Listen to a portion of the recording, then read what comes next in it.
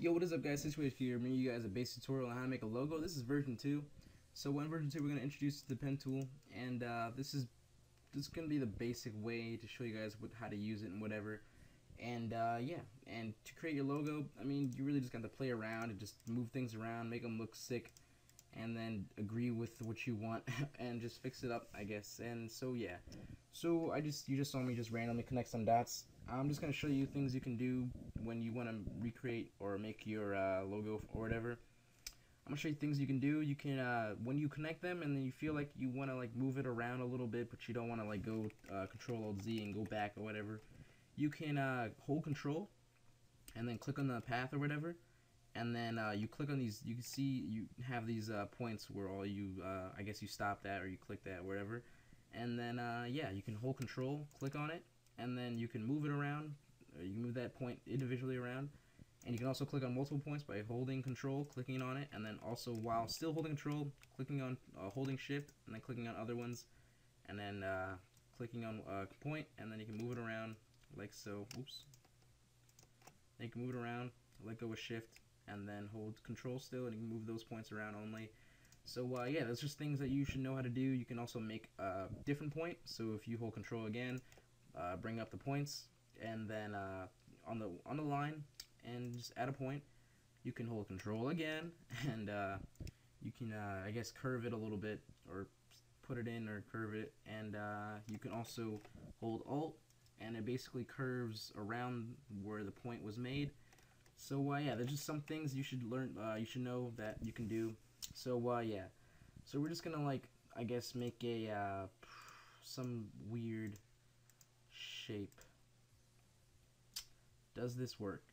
It could work if I fix it. Alright, so we're gonna hold Control, click on it, and yeah, let's just work around it, or work with it, not work around it. Alright, I'm liking this. I'm liking this. And you guys are like, what the hell are you talking about? What I'm gonna do is bring this into Cinema 4D, duplicate it, and then put on the bottom and have these like two little line, whatever these things you can call them. So let's say you're done and you finished, and you finally finished your amazingly 30-minute to an hour like figuring out what you want your logo to look like, and you came up with something like this. So we're gonna go ahead and export it now out of Photoshop. I think I showed you guys how to do this on my other one. If not, then whoops. So you're gonna File, Export, Path to Illustrator, and then you have your path. It's gonna say Work Paths. You're gonna press OK.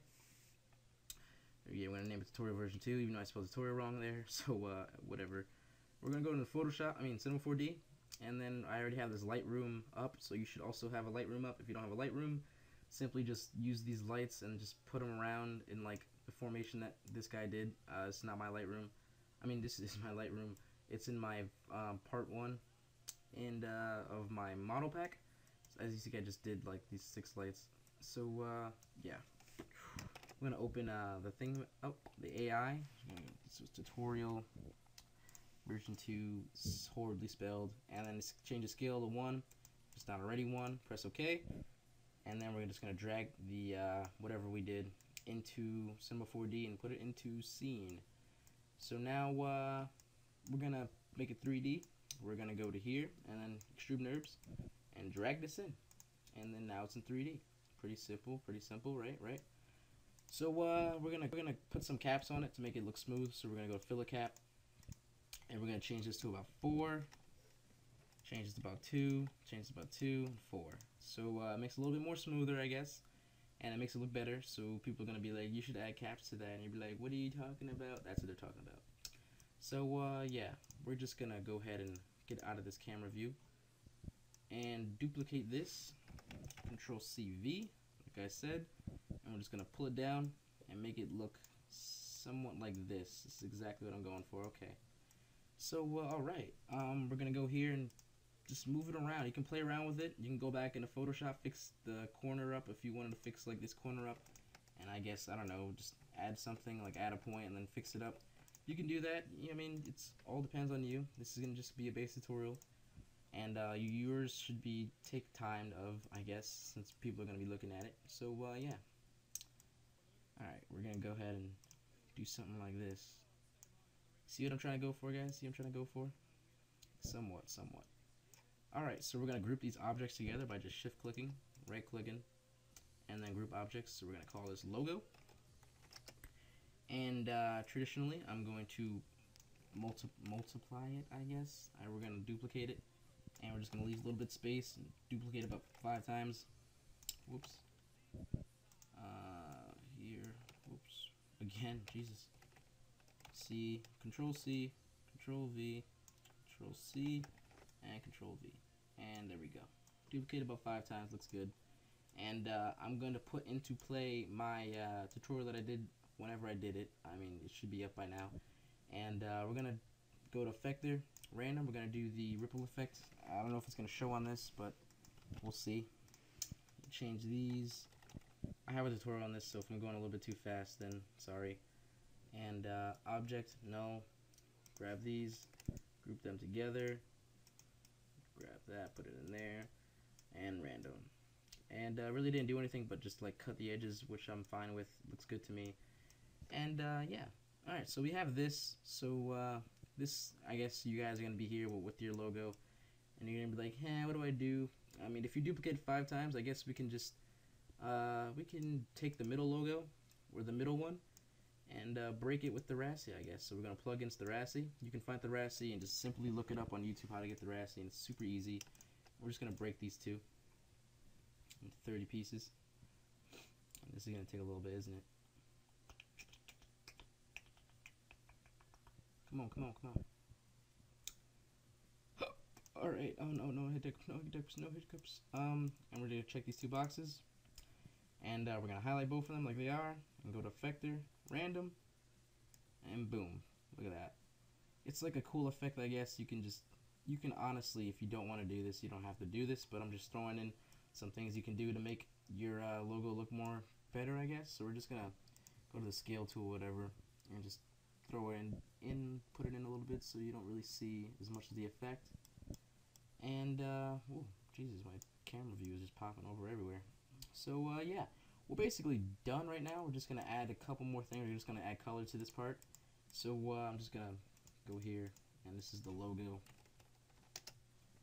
And we're going to add some color. We got these materials, yeah. We're going to add this color. And then, okay.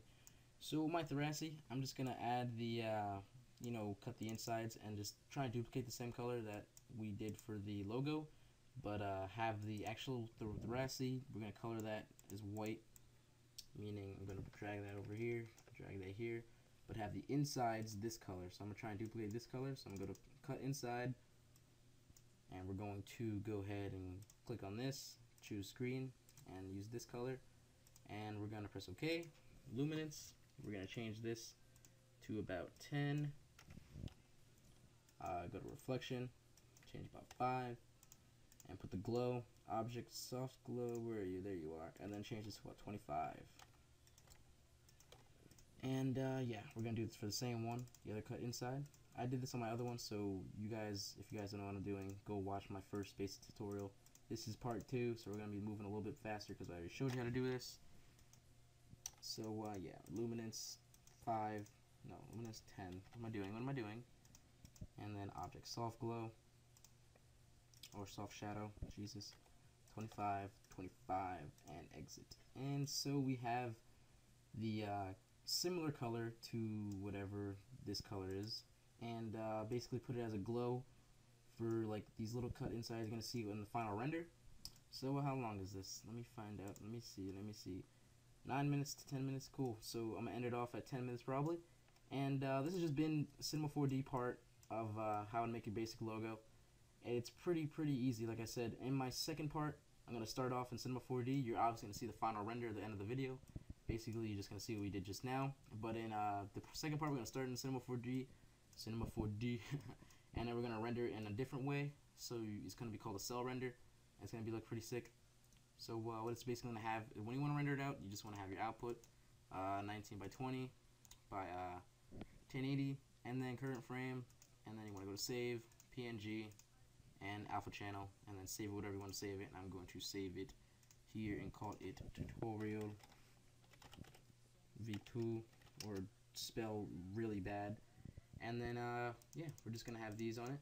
We're probably not gonna have these because this is the Lightroom. So if you want my Lightroom that I have right here, go to my model pack version 1 and download that and get my Lightroom. And this is what that is right here. So you have all these checked over when you're rendering. And yeah, okay. So yeah. So when you render that, you're just gonna render it. I'm not gonna render it in that camera view. I'm gonna render it probably in this camera view. Yeah, look at that. Boom, rendering in that camera view. So when this is rendered out, you're gonna see the at in the end of the video. So I'm gonna end the video here, and we're gonna start off right here basically, and you're gonna render it in 2 other different ways. And yeah, so I'll see you guys later. This is SOHQ giving you guys a base tutorial version 2. Peace.